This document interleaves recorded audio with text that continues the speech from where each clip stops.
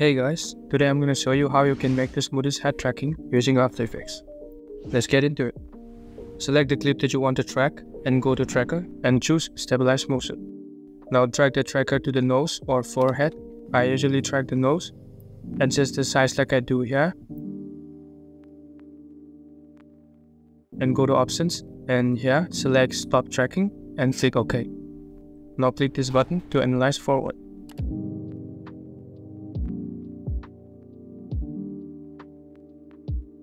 In some cases, you may find your tracking point being interrupted like this. In this case, you just have to imagine where the point will be and do it manually.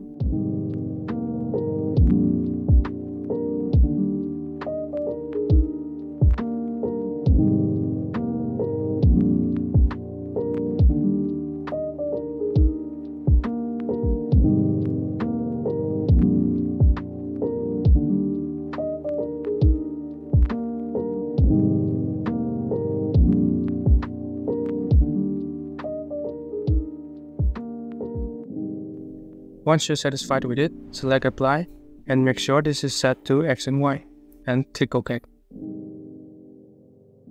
To avoid the black bars, add motion tile and copy my settings.